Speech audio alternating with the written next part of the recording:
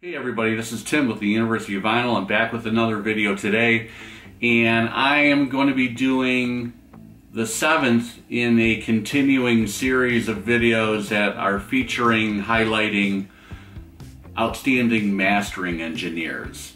Now, if you're new to the channel, I've done 6 of these previously that have focused on a single engineer, and I've actually put them in a new playlist that people can check out if you haven't seen those before. So far I've featured videos highlighting Ted Jensen of Sterling Sound, George Marino of Sterling Sound, Wally Tauget of Capitol Records, Kent Duncan of Ken Dunn Recorders in Burbank, California.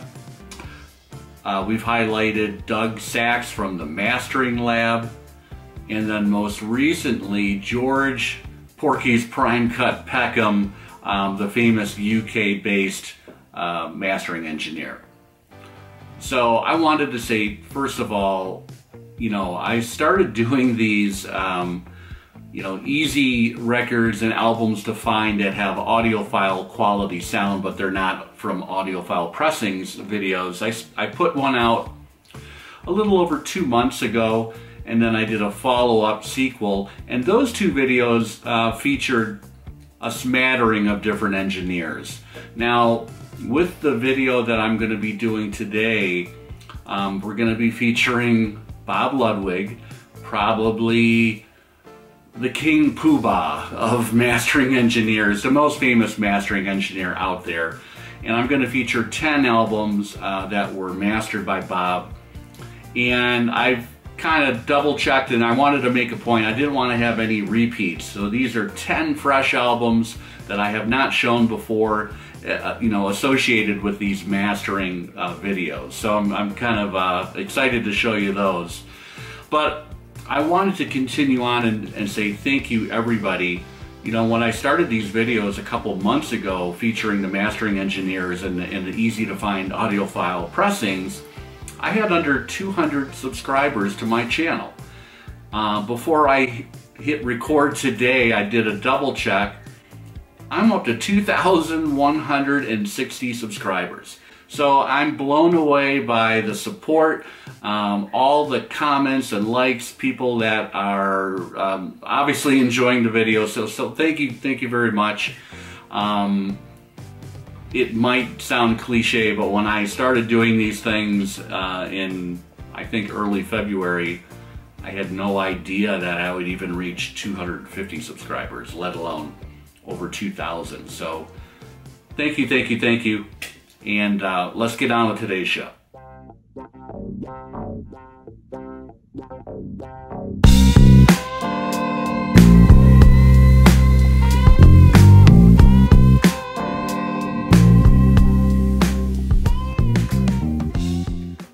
Hey, so before we dive into the actual albums today, let's talk about Bob Ludwig's career for a minute. So Bob got his start in the mid-1960s, and he was hired on as an assistant to Phil Ramone, famous producer, at A&M Records in the 1960s. He eventually moved on to Sterling Sound, and after leaving Sterling Sound, I believe it was in about the mid-1970s, he went on to Master Disc, based in New York City. And Ludwig was incredibly prolific during the 1980s. I have several albums I'm going to feature today that have his telltale mark, the Master Disc stamp, and then the etched RL in the dead wax. I've got photos of several of these pressings that I'll include today. You can check them out. But the cool thing about all of these albums today, other than a couple, they're still relatively easy to find out there, especially the albums I'm going to show from the 1980s. They're really easy to find. I recently picked up one of the albums I'm going to show for $4 in near mint condition. So when you're out looking, or if you're checking your own collection, you may already have several of these, you may not. But what I'm telling you is, for the most part, they're easy to find. And as always, I have to preface this and say, you want to try and find VG++ to near mint albums for the best experience with your systems. Okay, after leaving Masterdisc, Bob Ludwig went out on his own and formed Gateway Mastering, which is based in his home state of Maine, and he set up that business in 1993. He's still out there mastering today. He went and you know, did a 180 and went away from vinyl into CDs like most of the mastering engineers did that I've talked about.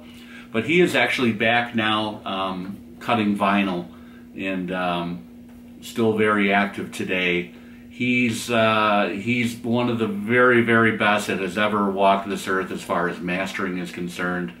And I'm really happy today to finally give him his own video. So here we go. In 1973, there was a very attractive young couple from the Bay Area in California, and they eventually managed to get a recording contract.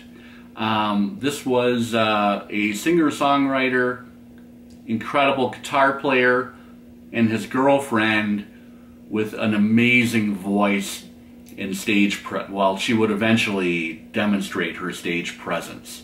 Of course, I'm talking about Buckingham Nicks. This is the album that was released in 1973, produced by the prolific, very talented producer Keith Olsen.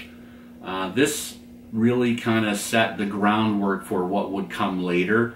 And, you know, legend has it that during the recording of this album, which took place in legendary studio Sound City in the Valley, in LA area, Mick Fleetwood was in another room. I think they were working on one of the final Fleetwood Mac albums featuring Bob Welch. And Fleetwood knew that he was going to be needing a new guitarist and was wondering what to do with the Fleetwood Mac, you know, moving on after Welch. And he heard Lindsey Buckingham playing lead guitar in the recording of this album and introduced himself, and kind of the rest is history. Now, legend has it that Fleetwood originally just wanted Lindsey Buckingham in the band, but Buckingham insisted on taking along his girlfriend Stevie Nicks. And as they say, the rest is history. These two have had a topsy-turvy relationship, as everybody knows. Currently, I think they're back on the outs. So who knows what's going to happen? You know, is there going to be another Fleetwood Mac reunion, kind of an end-all, be-all final tour? I don't think we'll see another album with Fleetwood Mac with these guys on it, but who knows? Stranger things have happened. Anyway, this is a gatefold album. It is not easy to find. It's on the Polydor label. Look for the Sterling stamp and, of course, the etched RL in the dead wax, and you'll know that you have the right copy. There's another shot of the couple from 1973. Outstanding group of songs. You know, when these guys eventually in 1975 were in Fleetwood Mac and they put out that white album, the self-titled Fleetwood Mac album, you can make from point A to point B, you can make that connection so very easily. This is a very, very strong set of songs, and recording is really fantastic. Great separation of instruments in this, good dynamics, and a lot of great bass, actually. Incidentally, a couple great players on this album. Jerry Sheff played bass on most of the songs, I think. Jerry Sheff was the bass player for Elvis, you know, during Elvis's touring years in the 1970s. And then you've got the great drummer Jim Keltner on this album as well. So there it is, Buckingham Nicks, 1973, mastered by Bob Ludwig. In 1985, British singer Brian Ferry put out Boys and Girls. This is an incredible album. The recording is It just sounds pristine. Of course, mastered by Bob Ludwig. This was, I'm going to put the argument out there that I think this is the high water mark for Bryan Ferry. Of course, this had Slave to Love, Don't Stop the Dance, two outstanding tracks, and he actually, there's actually a credit there for Ludwig. If you can see that on the back inner sleeve, mastered by Bob Ludwig, that master disc. There is an all-star group of players on this album too. People like David Gilmour on guitar. Who else was on this? I have a few notes.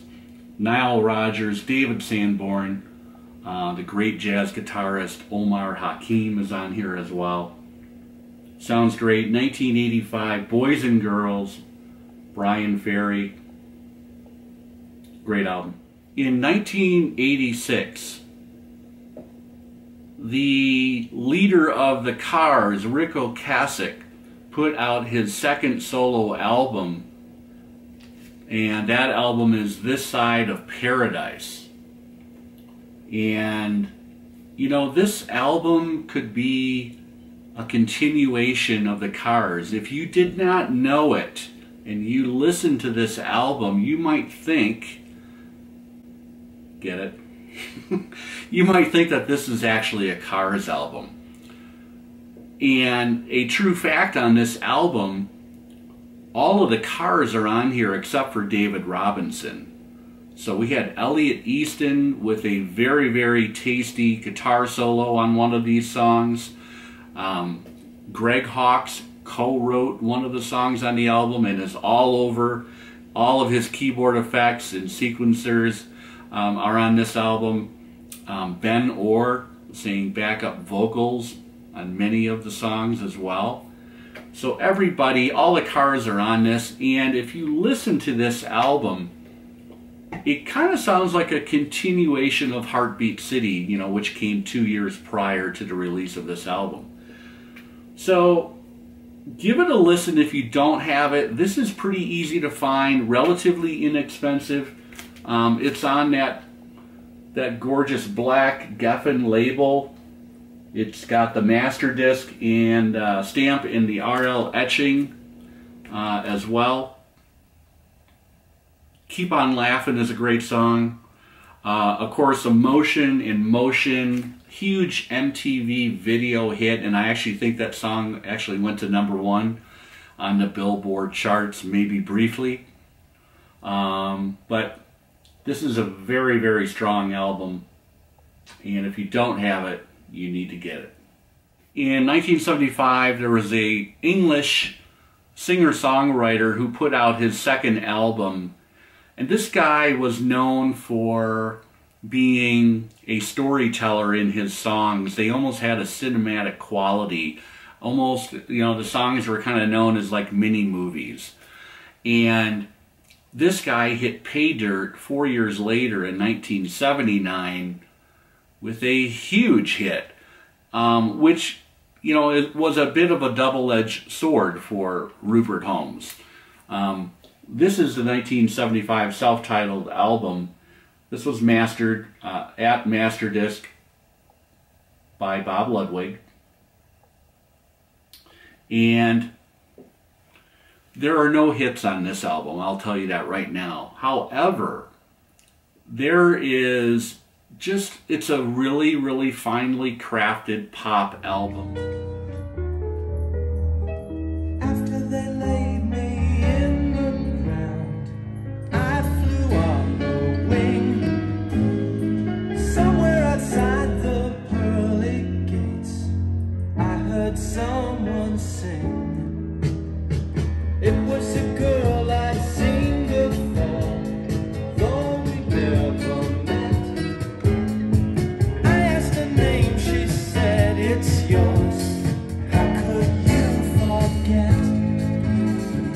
I was a girl who appeared in a song that you wrote when you turned 17. I was a failure with Well well-written songs, funny lyrics, and you know, Rupert Holmes was a lot more than the Pina Colada song, in my opinion.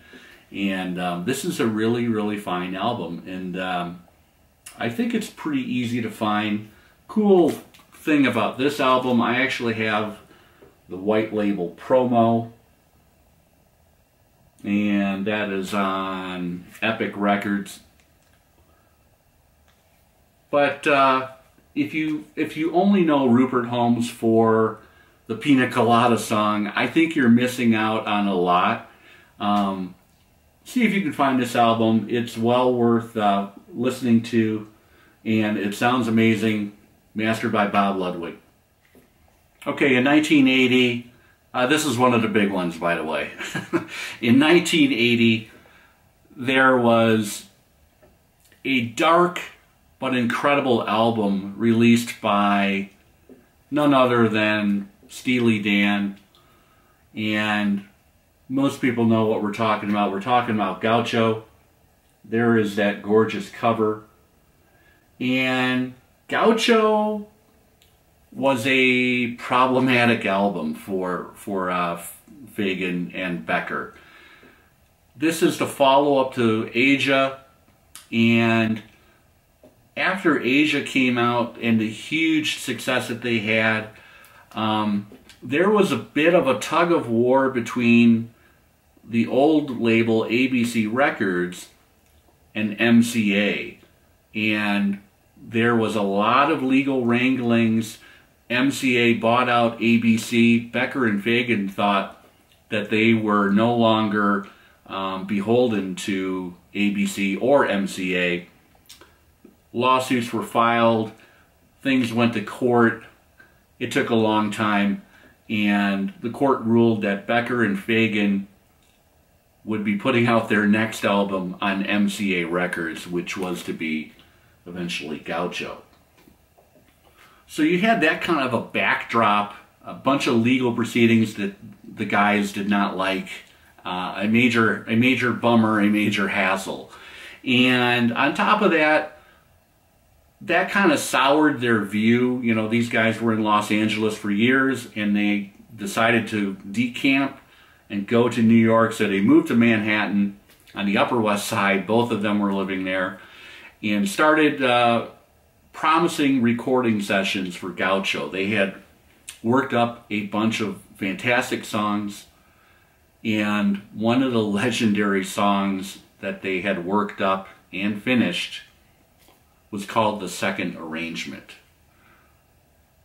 So legend has it, The Second Arrangement was a killer song. You can actually go listen to a demo. Poor quality, but it's out there on YouTube. And back to the story, there was an assistant engineer who was charged with making a dupe copy of the final mix onto another tape so that it could be presented to Donald and Walter for their final approval as far as it being done, and it's going to be tracked for somewhere on the album. Apparently what happened is the assistant engineer, instead of copying the tape, he erased 3/4 of the song. And, you know, there was something on Facebook last summer from Roger Nichols, famous producer, engineer for Steely Dan, has got a Facebook page. He passed away in 2011. I think his daughter is running it now. But supposedly they found another pristine copy of The Second Arrangement, although, you know, there were thoughts that the tape had been degraded. I haven't heard anything about it since. Anyway, so Donald Fagen was so upset when he heard what had happened, he stormed out of the studio, and it took him several days to come back. And the band tried to, and all the players, I mean, the band at that point in time was Donald Fagen and Walter Becker, right? They had disbanded their touring band years before, and had moved on as a studio band only. But anyway, the story is that Fagen had stormed out.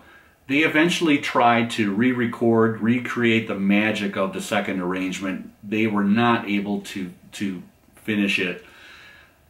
Remember, these guys are perfectionists, right? They're legendary, and they weren't able to kind of find the magic that they thought they had with the first mixed down version of the second arrangement, so it was scrapped.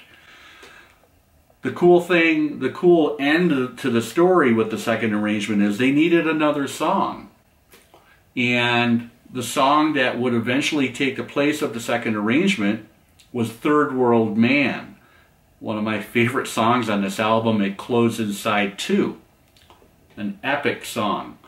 And it features incredible guitar work by Larry Carlton. This was a leftover song that they reworked up. It was left over from the Royal Scam sessions. So kind of an amazing story the way it all worked out. Now keep in mind I was talking about Dark. Walter Becker was going through some things during the recording of this album after they had moved back to New York. He had a growing drug issue, heroin, cocaine. And one day, after working at the studio, he went back to his Upper West Side apartment and found his girlfriend dead of a heroin overdose. Becker was eventually sued by his girlfriend's parents. It was horrible. It got very ugly. And they eventually settled out of court. 3 months after Becker's girlfriend died, Walter stepped off a curb, I think it was on Broadway on the Upper West Side, and was hit by a taxi, and his right leg was shattered. So we had all of that going on during the recording of this album. It eventually proved to be too much for Donald and Walter. That was, this album came out, and what a gorgeous, incredible album this is. But this was the end of Steely Dan until 1993, right? Walter ended up moving to Hawaii, kicking drugs there, famously becoming an avocado farmer, and Becker signed with Warner Brothers and came out with The Nightfly in 1982. Also mastered by Bob Ludwig, I shall say. Although I'm not going to show that album today. Personally, I love this album. It has some memories for me. About 30 years ago, I spent a year in LA, first year out of college, kind of floundering around, and had a job. I was actually in Beverly Hills, and I remember I would put this album on. I would slide in the CD on the way home from work sometimes, and I would actually be headed west on Sunset, just like Babylon Sisters, and would kind of decompress from work, and I would have a small smile on my face as I cruised west on Sunset. Anyway, this is an incredible album by Steely Dan, and you want to be looking for that rainbow MCA label, and the master disc stamp is on side 1 with the RL etching. Steely Dan Gaucho 1980. A Bob Ludwig mastering extravaganza. One more thing about Gaucho. I think it took over 2 years to finish that album. 42 studio musicians, including Mark Knopfler, Victor Feldman, tons of players, 11 engineers, and nearly $1 million on the recording. All that booked studio time. So incredible, especially if you think about nearly $1 million in 1980 money compared to what that is today.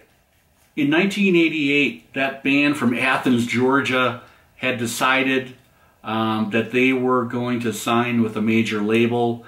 They had come to the end of the road with IRS Records, and that first album that came out on Warner, of course, is Green by REM, which is an amazing album. And, you know, if you like REM with a slice of politics, this was the one that came out in '88. You know, this was just as the Cold War was ending. The Soviet Union was no more. The Berlin Wall was coming down. There are themes of all of that in this album. It's got that cool orange Warner Brothers label. My two favorite songs on this album are World Leader Pretend and Hair Shirt. I have another favorite, You Are the Everything. Gorgeous song. This is another cliche. This is a tour de force. And, you know, you had Bill Berry still in the band at that point. These guys were firing on all cylinders. And I remember they had kind of an iconic tour. Michael Stipe was using the megaphone. Mastered by Bob Ludwig as well. Check it out. So in 1981, the Rolling Stones came out with Tattoo You. This is an iconic Rolling Stones album, and it's a little bit of an anomaly.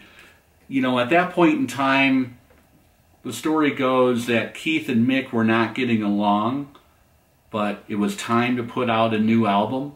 It had been some time. You know, Some Girls came out in 1978. So, you know, we're 3 years down the line when Tattoo You came out. And apparently what they did, some of the handlers and engineers went back and checked the vaults as far as backing tracks, song fragments, and most of this album is made up of songs that were reworked up, reconfigured, going all the way back to Goat's Head Soup.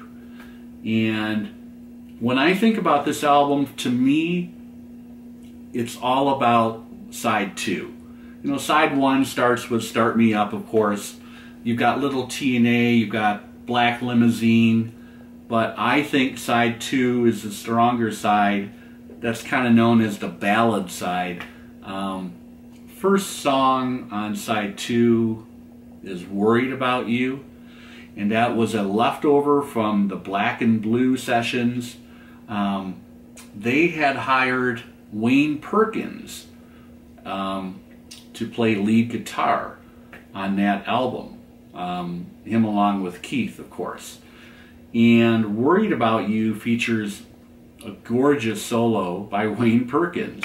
Also, Billy Preston is on electric piano, and it's just a beautiful track.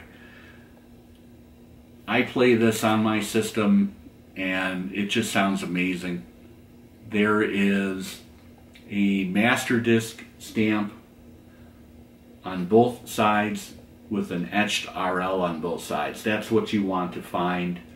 There are non-RL versions out there, and I don't think they sound as good.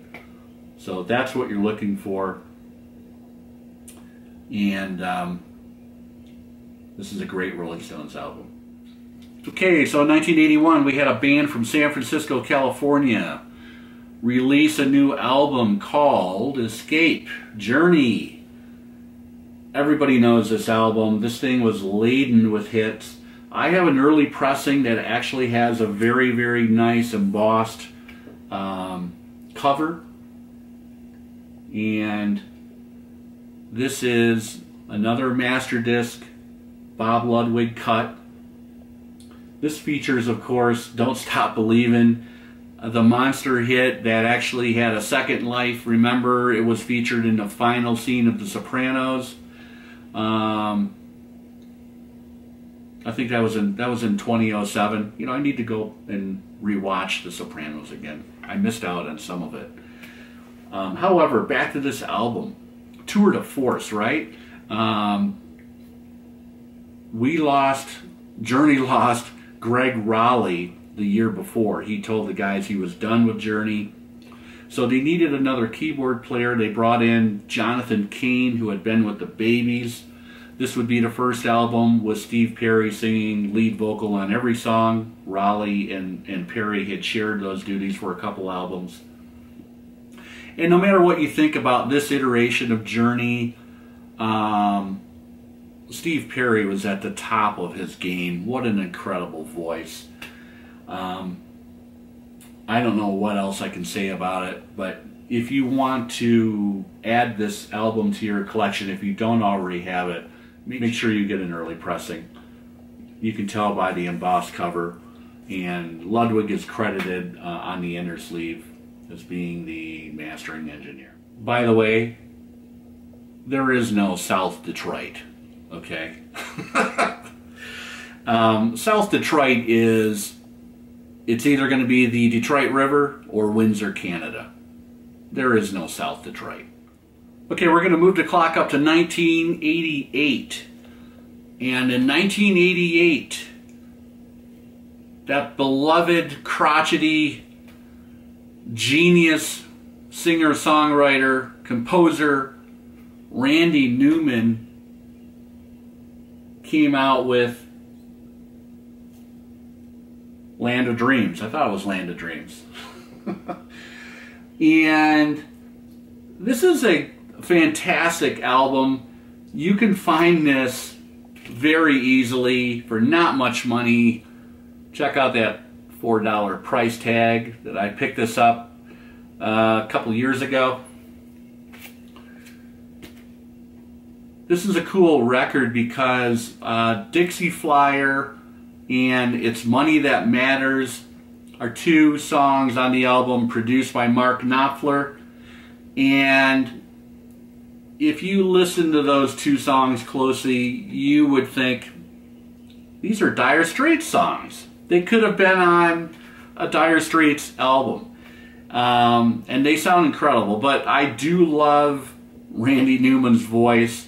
Of course, he wrote all the lyrics, all the music for this. Knopfler, helped, of course, with guitar and production duties. There's another song on the album actually produced by Jeff Lynne. What's the name of that song? It's Falling in Love. It's on side 1. And on that song, we have Tom Petty and Mike Campbell on guitar. Jeff Lynne is playing bass.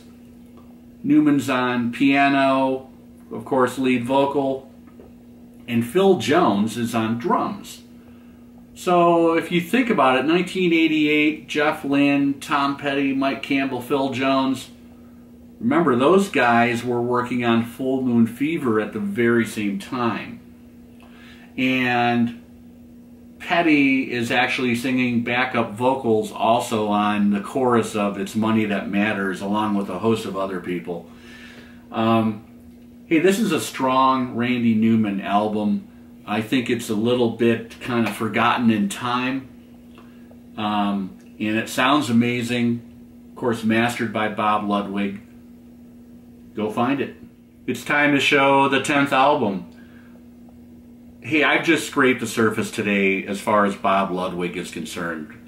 There is a 41-page thread on the Steve Hoffman forum listing out tons and tons of artists and titles that you will recognize if you check out the thread. And it's fun to go look, check your collection. You might have a lot of these Bob Ludwig cuts already. So what to do with the 10th album? There are a lot of directions I could have went with this, but I decided to go back and show this 1984 iconic album, which is Born in the USA, Bruce Springsteen and the E Street Band. Really easy to find. Millions and millions and millions of these albums were sold. This sounds great. This album, to me, it's all about side 2. The first 2 songs on side 2, No Surrender and Bobby Jean. They both touch me in different ways. They're just fantastic songs. This was a huge album for Bruce Springsteen. I think they toured this album for like 3 years. Just incredible. Touring leg after touring leg, Europe, North America, South America. I think they went everywhere. And this is just a huge, huge record. Remember, this came after kind of the sparse Bruce solo acoustic Nebraska album. So a whole 180. He brought back the E Street Band. Some of the sax solos by Clarence are amazing on this thing. And that, you know, that can bring your emotions up. Clarence is no longer with us. Anyway, that's the 10th album I'm going to feature today, mastered by the great Bob Ludwig. But there's an elephant in the room, right? And I may have fibbed a little bit when I said I wasn't going to show any repeat albums. But when we talk about Bob Ludwig, we have to talk about the elephant in the room. And that's the Led Zeppelin 2 Hot Cut. And I promised myself I wasn't going to go deep on this, and I'm not today. Go check out 2 videos ago. I did a whole Led Zeppelin video, and this whole album and the story behind Bob Ludwig's Hot Cut is in that video. But anyway, this is where Bob Ludwig kind of, his name hit the map, and everyone in the VC knows about this, I think. But I'm here to tell you it's possible to find these in the wild. I found this 2 months ago. I said I wasn't going to talk about this again. Anyway, keep the faith, everybody. See if you can go find this album. If I ever need $700 or $1,000, I can throw this up on the bay and see what happens, but I have no intention of doing that. This thing sounds freaking amazing. That's it. That's the Bob Ludwig episode. Thanks, everybody. Stay tuned. I'm going to have another video coming out midweek, right before, for us Americans, the 4th of July weekend. Enjoy your weekend, and we'll see you next time. Thanks a lot.